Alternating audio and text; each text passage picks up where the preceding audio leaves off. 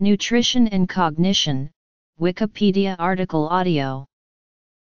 Relatively speaking, the brain consumes an immense amount of energy in comparison to the rest of the body. The mechanisms involved in the transfer of energy from foods to neurons are likely to be fundamental to the control of brain function. Human bodily processes, including the brain, all require both macronutrients, as well as micronutrients. Nutrients needed for memory development. Choline. B vitamin deficiencies and cognition. Vitamin B1, Vitamin B3, Vitamin B9, Vitamin B12, Vitamin A deficiency and impaired memory. Aging and cognitive disease. Insufficient intake of selected vitamins, or certain metabolic disorders, may affect cognitive processes by disrupting the nutrient-dependent processes within the body that are associated with the management of energy in neurons, which can subsequently affect synaptic plasticity, or the ability to encode new memories. Choline is an essential nutrient and its primary function within the human body is the synthesis of cellular membranes, although it serves other functions as well. It is a precursor molecule to the neurotransmitter acetylcholine, which serves a wide range of functions including motor control and memory. Choline itself has also been shown to have additional health benefits in relation to memory, and choline deficiencies may be related to some liver and neurological disorders. Because of its role in cellular synthesis, choline is an important nutrient during the prenatal and early postnatal development of offspring, as it contributes heavily to the development of the brain. Despite the wide range of foods that choline is found in, studies have shown that the mean choline intake of men, women, and children are below the adequate intake levels. Women, especially pregnant or lactating women, older people, and infants, are especially at risk for choline deficiency. B vitamins, also known as the B complex, are an interrelated group of nutrients which often co-occur in food. The complex consists of thiamine, riboflavin, niacin, pantothenic acid, pyridoxine, folic acid, cobalamin, and biotin. B vitamins are not synthesized in the body, and thus need to be obtained from food. B-complex vitamins are water-soluble vitamins, which means that they are not stored within the body. In consequence, the B vitamins need ongoing replenishment.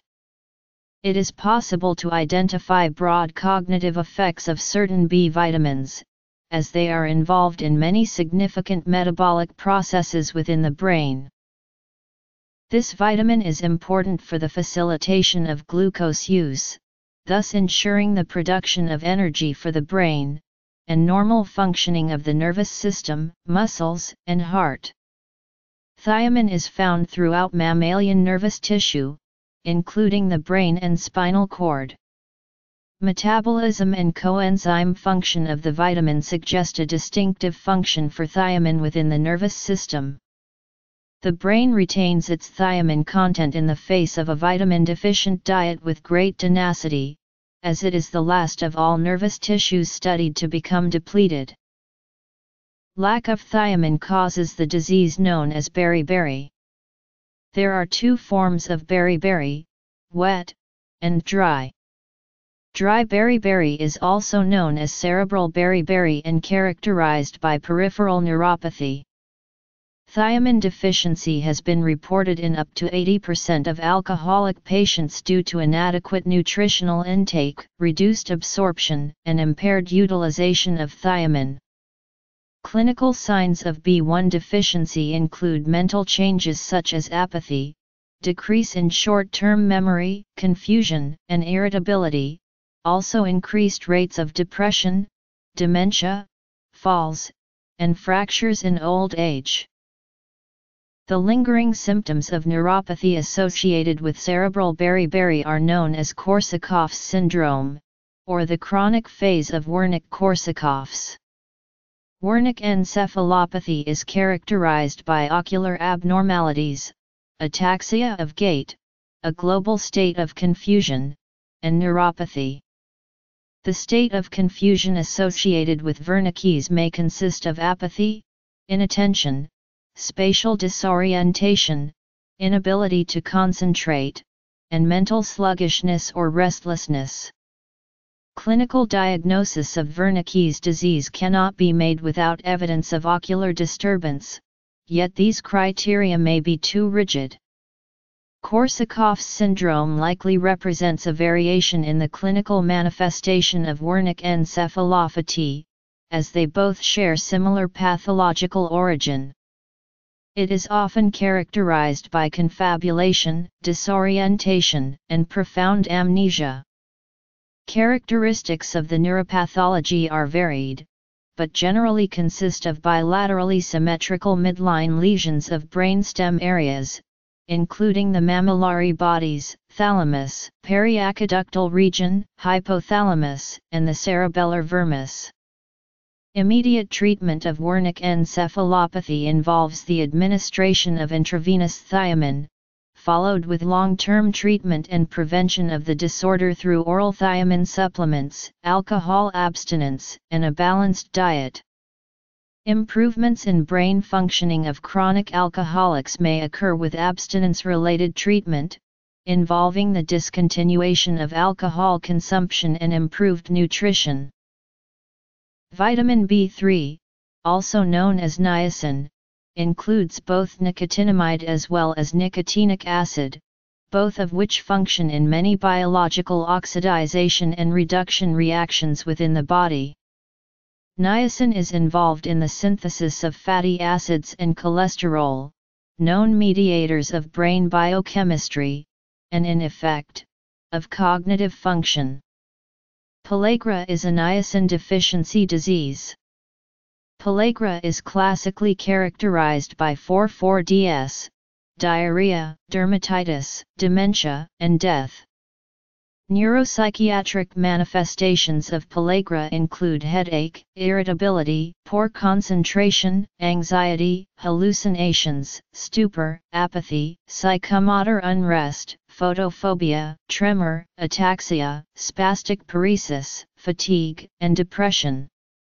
Symptoms of fatigue and insomnia may progress to encephalopathy characterized by confusion, memory loss, and psychosis. Those afflicted with pellagra may undergo pathological alterations in the nervous system.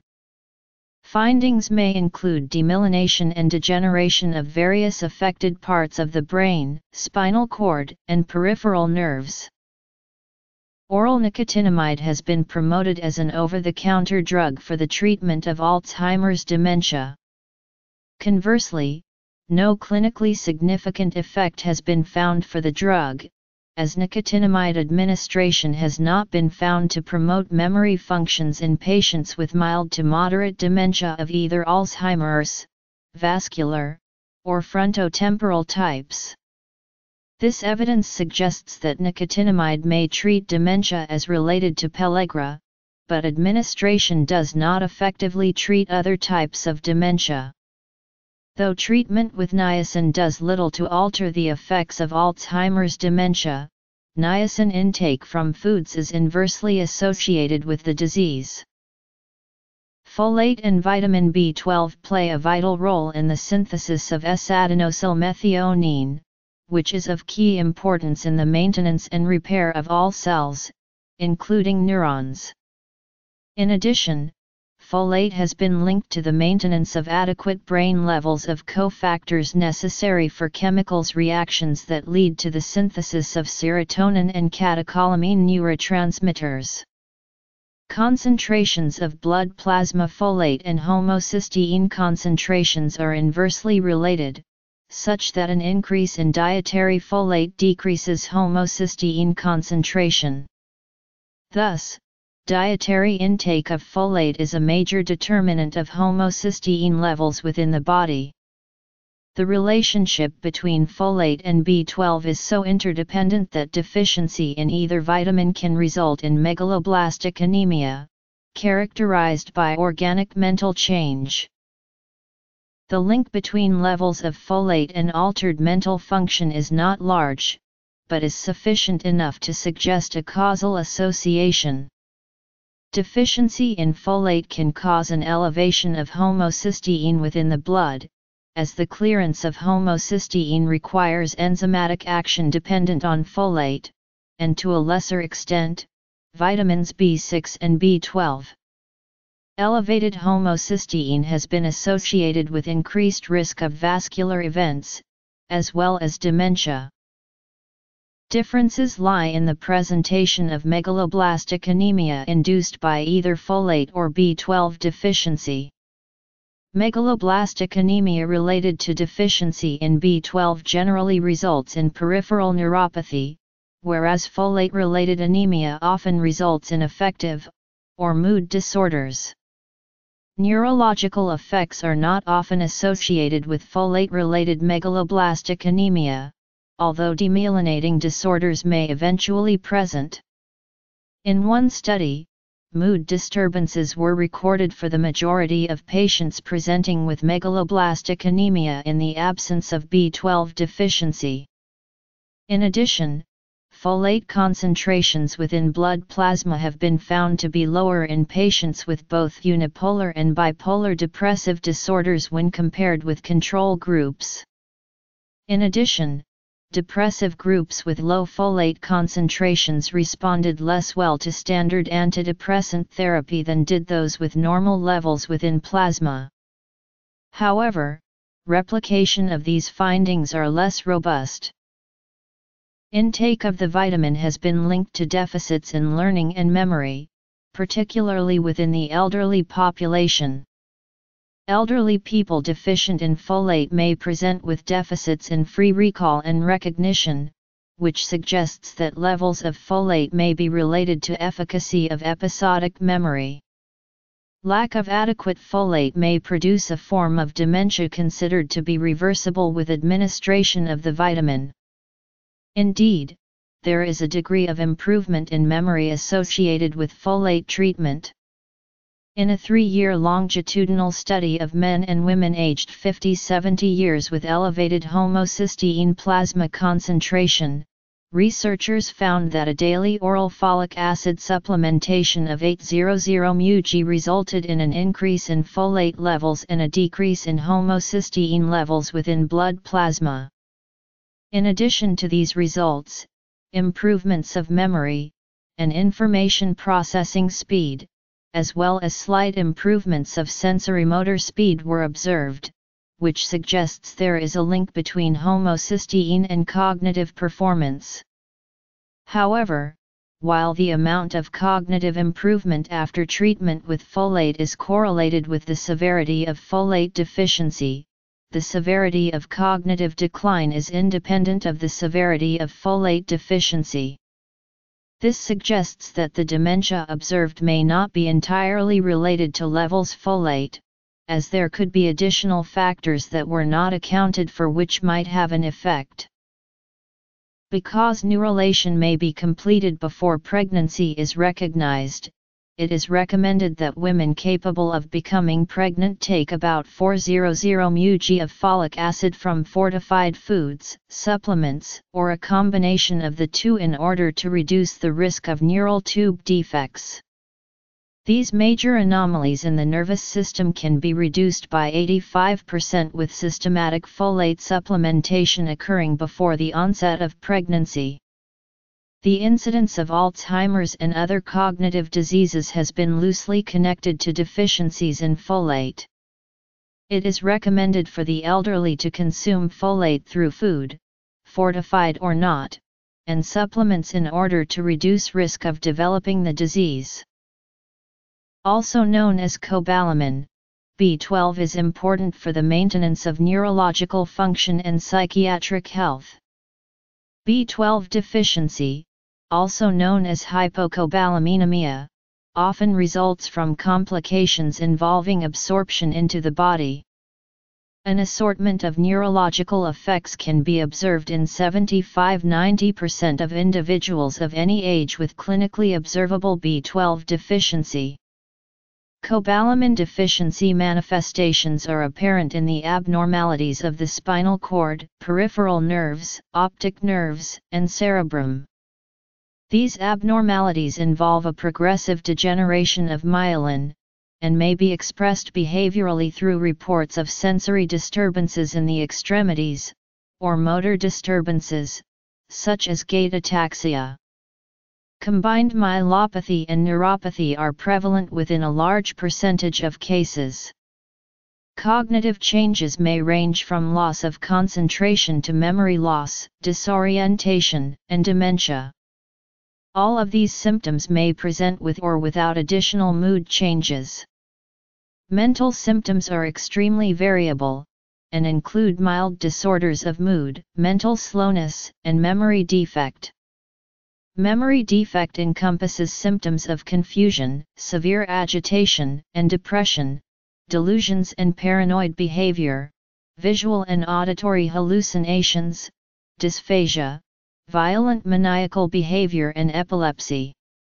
It has been suggested that mental symptoms could be related to a decrease in cerebral metabolism, as caused by the state of deficiency. Mild to moderate cases of pernicious anemia may show poor concentration. In severe cases of pernicious anemia, individuals may present with various cognitive problems such as dementia and memory loss. It is not always easy to determine whether B12 deficiency is present, especially within older adults. Patients may present with violent behavior or more subtle personality changes. They may also present with vague complaints, such as fatigue or memory loss, that may be attributed to normative aging processes. Cognitive symptoms may mimic behavior in Alzheimer's and other dementias as well. Patients deficient in B12 despite normal absorption functionality may be treated through oral administration of at least 6 g/day of the vitamin in pill form. Patients who suffer from irreversible causes of deficiency, such as pernicious anemia or old age, will need lifelong treatment with pharmacological doses of B12. Strategy for treatment is dependent on the patient's level of deficiency as well as their level of cognitive functioning.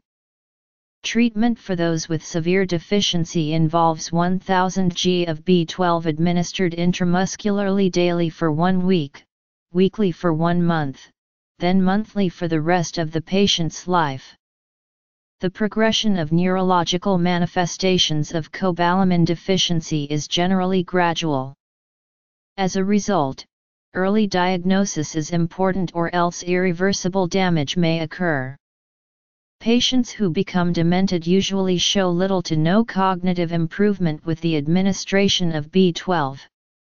There is risk that folic acid administered to those with B12 deficiency may mask anemic symptoms without solving the issue at hand. In this case, patients would still be at risk for neurological deficits associated with B12 deficiency-related anemia, which are not associated with anemia related to folate deficiency. Vitamin A is an essential nutrient for mammals which takes form in either retinol or the provitamin beta-carotene. It helps regulation of cell division, cell function, genetic regulation, helps enhance the immune system, and is required for brain function, chemical balance, growth, and development of the central nervous system and vision. Foods that are rich in omega-3 fatty acids have been shown to decrease risk of getting Alzheimer's disease. Omega-3 fatty acids, primarily docosahexaenoic acid, which is the most prevalent omega-3 fatty acid found in neurons, have been studied extensively for use in possible prevention and therapy of Alzheimer's disease. Some studies suggest that reduced intake or low brain levels of DHA are associated with earlier development of cognitive deficits or development of dementia, including Alzheimer's disease. Several clinical trials suggest that omega-3 fatty acid supplementation does not have significant effects in the treatment of Alzheimer's disease, which in turn may suggest that the protective benefits of omega-3 fatty acid supplementation could depend on the scope of the disease and other confounding factors. A diet that is rich in antioxidants will also help get rid of free radicals in the body, which could be a cause for Alzheimer's. The buildup of beta-amyloid plaques, a marker highly associated with Alzheimer's disease, generates cell-damaging free radicals. Therefore, the role of antioxidants as protectants against Alzheimer's disease has become a hot topic of study. Simple dietary modification, towards fewer highly processed carbohydrates and relatively more fats add cholesterol, is likely a protective measure against Alzheimer's disease. Additionally, folic acid has also been found to improve the memory of older people. There is some evidence that deficiency in folic acid may increase the risk of dementia, especially Alzheimer's disease and vascular dementia, but there is debate about whether it lowers risk of cognitive impairment in the older population. Folic acid supplementation is shown to lower blood homocysteine levels, while folic acid deficiency can lead to a condition of high levels of homocysteine in the bloodstream called hyperhomocysteinemia. HHCY is related to several vascular diseases such as coronary artery disease, peripheral vascular disease, and stroke.